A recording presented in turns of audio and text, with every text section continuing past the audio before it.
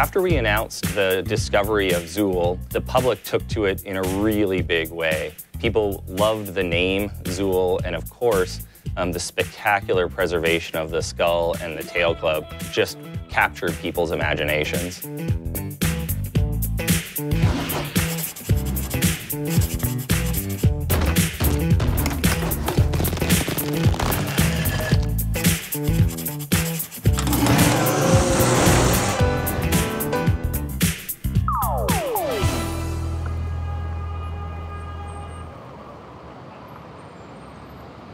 This is my old friend, Azul Kirov, a dinosaur that I got to help name in 2017, which was very exciting.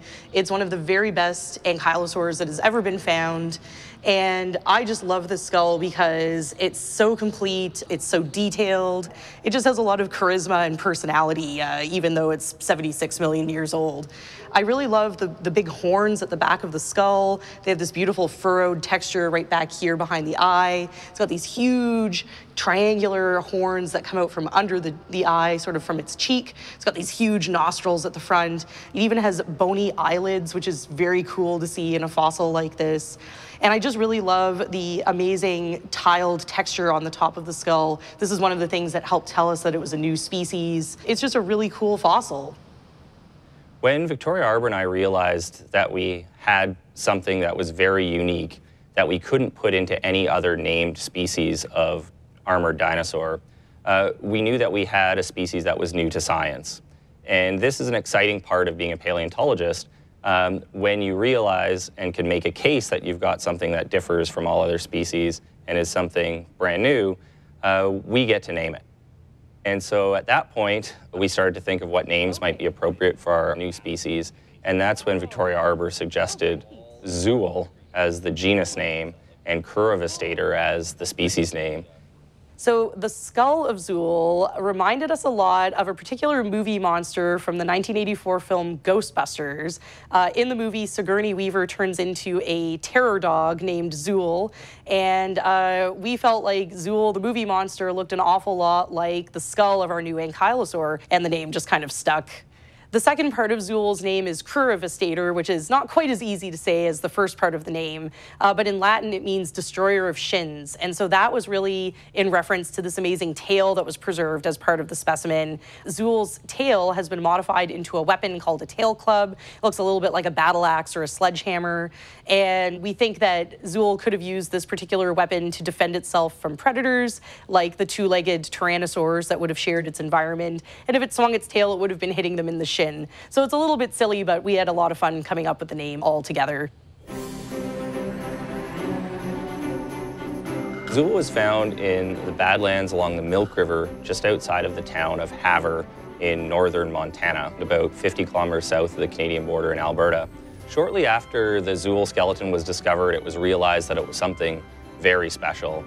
The most complete skeleton of one of these tail-clubbed armored dinosaurs that's ever been found. So over the last year and a half, we've been working basically non-stop to bring Zuul, our very special new armored dinosaur discovery, to the public here in Toronto.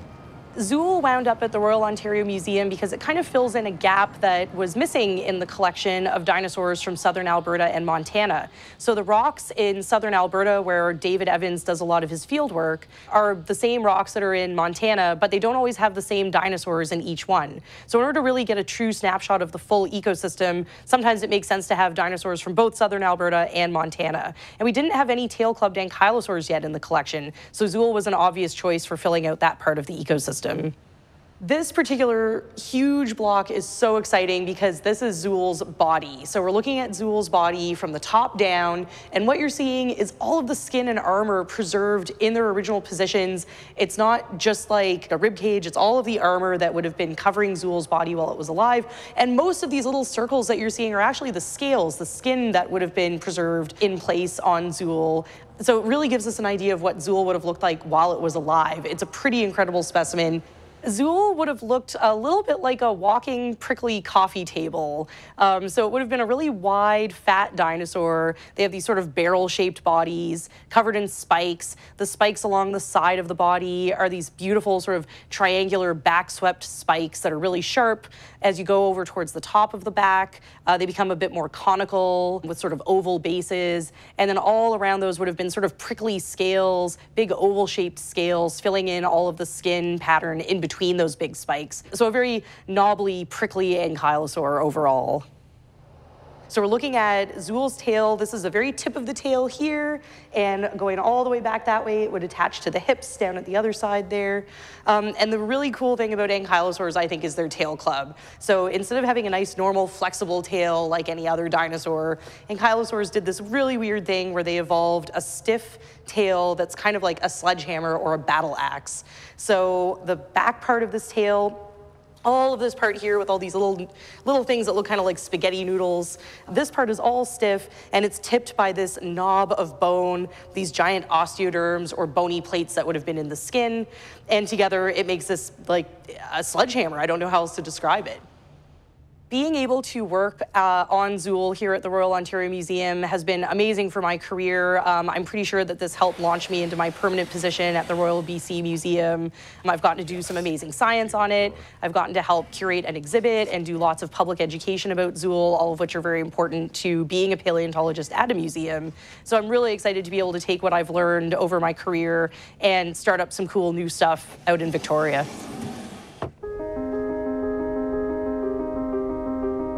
The reason I work in the rocks that are exposed in the Milk River area of Alberta is because they are from a particularly exciting time in dinosaur evolution, and they're a great scientific opportunity to sample this poorly known part of Alberta during this time. And given what we know about the Alberta record, we would predict that if we go and we sample in these rocks that are older than Drumheller and Dinosaur Park, that we might find new species that might give us an idea of how these sort of famous horned and duck-billed dinosaur and tyrannosaur faunas came to be.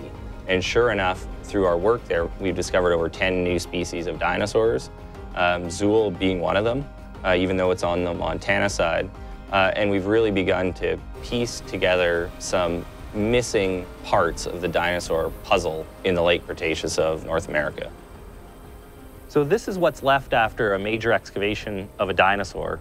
The duck-billed dinosaur that we took out of here was actually found right here. It was sitting on top of this pedestal, weathering out of the cliffside just right here.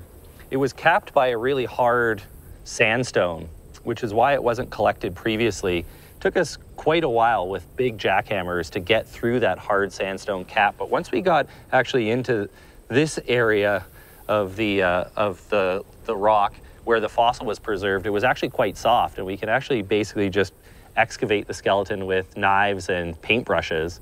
And it turned out really beautiful. It was basically in full articulation right up until the midpoint of the neck, so all the bones were together as they were in life. Once we mapped the skeleton, we decided to collect it as a single block about the size of a car. It weighed 6,000 pounds, and it took up most of the area here in the quarry.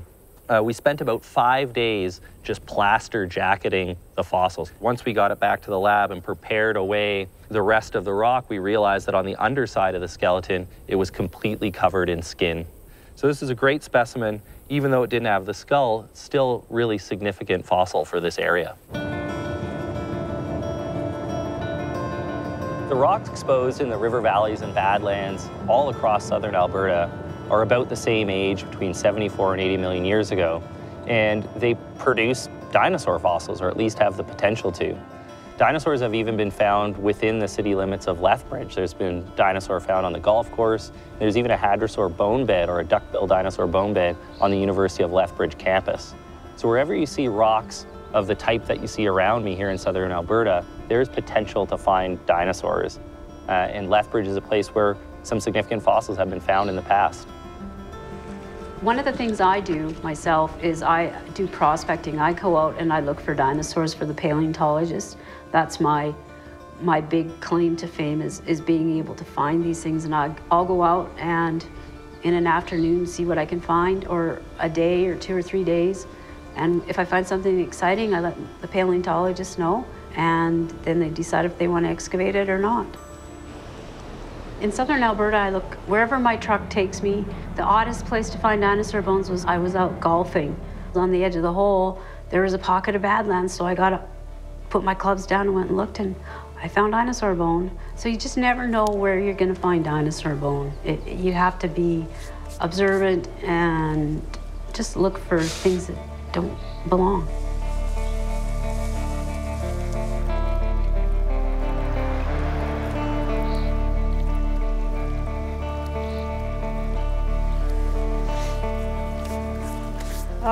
What we're looking for when we look for dinosaurs specifically is colors, shapes, textures.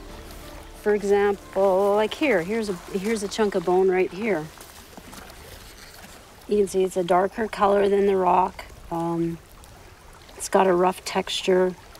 It's probably looks like maybe from a ilium maybe, or a pelvic bone. It's hard to tell when they're this small, but you can just clean it off in the water, and it's not something we would collect, so unless there was more attached to it, and you just continue walking and looking. And the water is great because it erodes the bones away, and it helps us find stuff.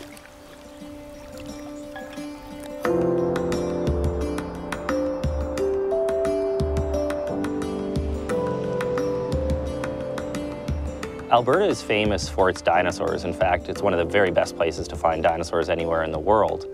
But what people don't know about is the fossil mammals of Alberta, in particular the Ice Age mammals. Ashley Reynolds is a PhD student in my lab at the University of Toronto in the Royal Ontario Museum, and she's a rising star in the field of paleomammalogy here in Canada. She works on extinct Ice Age mammals, notably carnivorans like saber-toothed cats and dire wolves. Their only records in Canada have in fact been found in Medicine Hat. So she's now started her own research project searching for more Ice Age mammals in this region of Southern Alberta, and she's turning up some great new material. So for today's work here at Surprise Bluff, Denny, what I'll get you to do is sort of work up at that spot there where you can see the little hole, and maybe start bringing it over to the west to where we've already taken back the wall a little bit. Talia, I'll get you to work in the same spot as before where there's that exposed bone. We'll start covering it with Vinax, seeing if we can expose a little bit more, and maybe, hopefully, finding some more. And I'll work on taking the spot just to the west of you and bringing it further west. So we'll see how far this bone layer goes and whether or not we can find some more complete and less chunky bone if we dig further into the hill.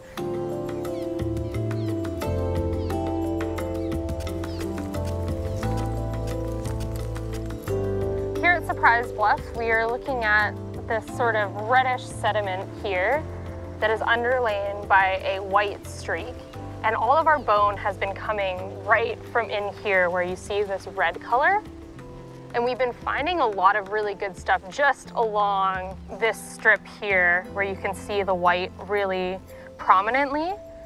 Some of the really interesting things that we've been finding include these bits of spine, which are intact enough that we might actually be able to identify what animal they came from. And that's really important because it'll tell us what was present here at the site. We've also found some really interesting things like a fragment of horse tooth, which is great because horse is very common from this site. And the fact that we found this little shard of horse tooth means that we're in the right area. We're definitely looking at the right sediments. We're not digging way off course or anything like that. And lastly, we've been able to find some really nice small stuff. Like here is a little tiny finger bone from a mammal.